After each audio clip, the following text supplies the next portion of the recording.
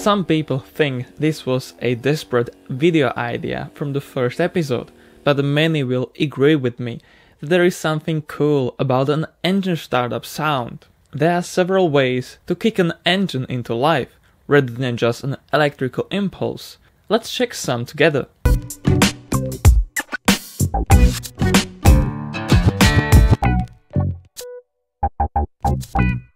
DT-75. The DT-75 was a Soviet-made tracked tractor made for a large variety of use, like a bulldozer. It had a 4-cylinder 4-stroke diesel SMD-14 that was launched in this vehicle with 75 horsepower and ended having 100 horsepower, combined to a 7-speed gearbox. An interesting thing about this 6.3 liter engine is the fact that they did use a pony engine as a starter, a single-cylinder 2-stroke gasoline motor which could have been started electrically.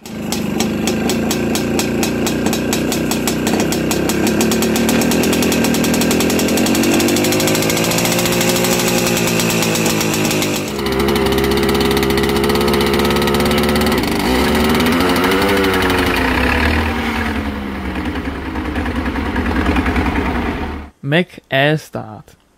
An electrical unit for a big diesel engine startup needs to be really powerful and thus heavy to ensure a start even during freezing conditions. It requires 2 or 3 more batteries on board and a bulky electric starter motor, but with the use of an air start system, a lot of the downsides are non-existent anymore. It only needs a pressure tank, a pump when the pressure is low, and all the plumbing to use the power of air rushing into cylinders. Mack was using this system for a long period of time, ever since the 1950s, for trucks like Mack B or Mack R series, with inline 6s and V8s, providing a more reliable startup compared to an electrical unit.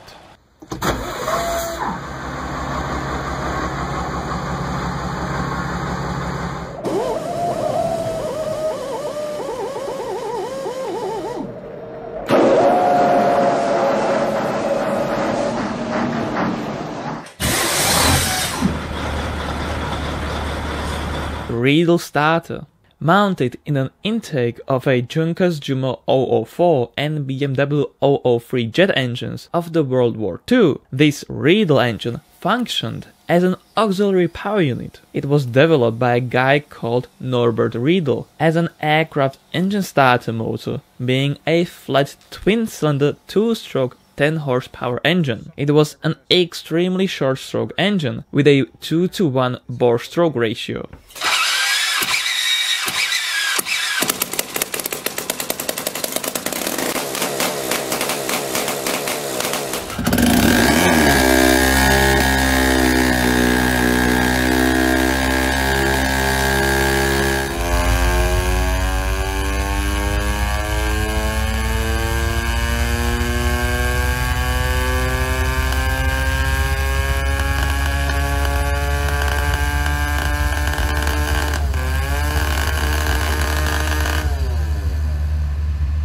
Schwetzen Ash62. This engine is a major power plant of Soviet aircraft fleet, being a further development of the Schwetzen M25, a licensed Wright R1820 Cyclone. Besides Russia, it was also built in China and Poland, with over 40,000 produced.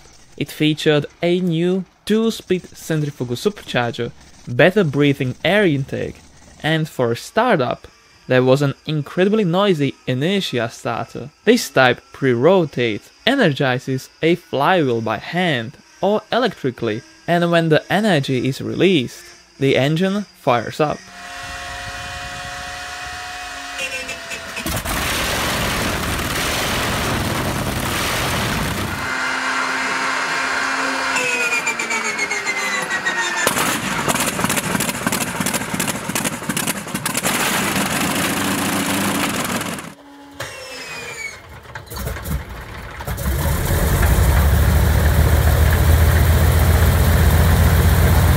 John Deere 730. The Model 730 was sold as an all-fuel, gasoline, LPG and diesel tractor, but the major portion of the sales were diesels without an official horsepower rating.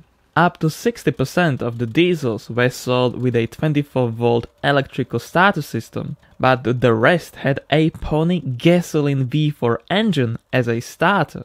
This was a costlier option, needing more time for an actual startup of the main unit, and basically meant another engine that needed to be cared for. But it only needed a 6-volt system for a pony motor startup, and since the liquid cooling was shared, it also preheated the main unit, making it start even during cold winters.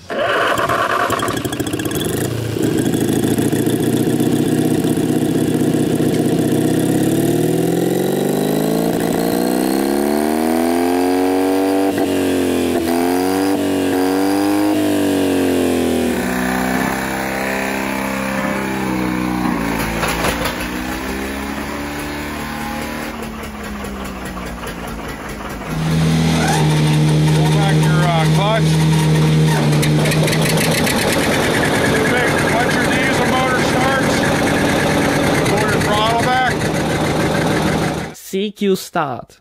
CQ Start is a company that specializes in spring starters that are made in various models, from small units able to start a 1 liter up to big systems for 50-liter engines. This is a pre-engaged type of a starter, which means that the ring gear is engaged before the energy is released to start the engine, unlike the inertia starter, where the pinion is moved forward after the energy release.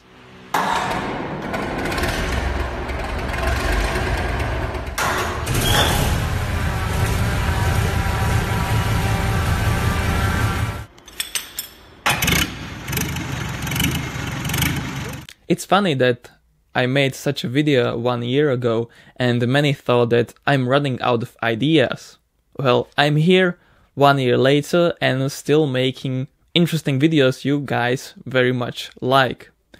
Thank you very much for all the support, and I hope I will not run out of ideas. Thank you again, and see you in the next one. Cheers!